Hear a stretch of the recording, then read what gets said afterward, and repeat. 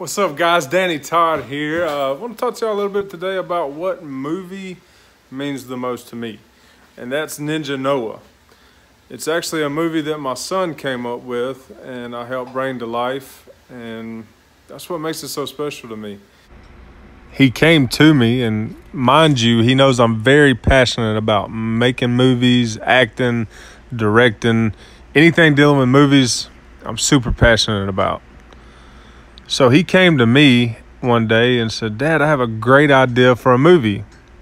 Now, to me, as a father, I'm like, great, perfect time with my son. We can bond together, doing something that we both enjoy.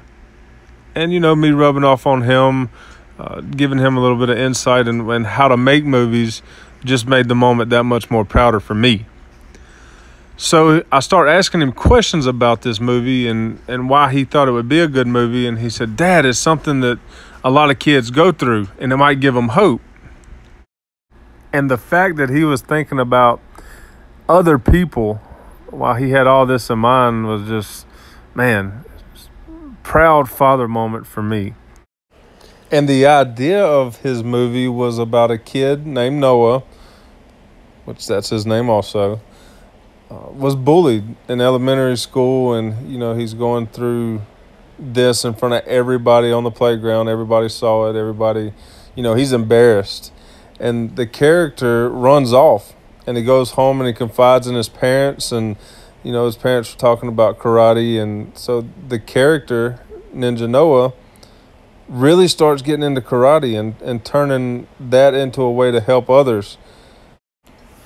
So we took that idea from his original movie and kind of created web series with it.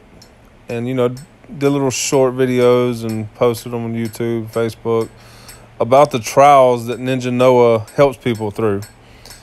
This particular one that I've shown clips through, this one was about a girl getting kidnapped and nobody could find her, and Ninja Noah came to save the day.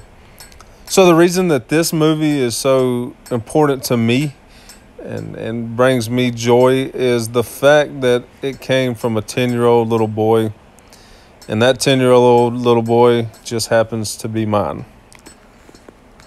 Who is this mass savior? Ninja Noah.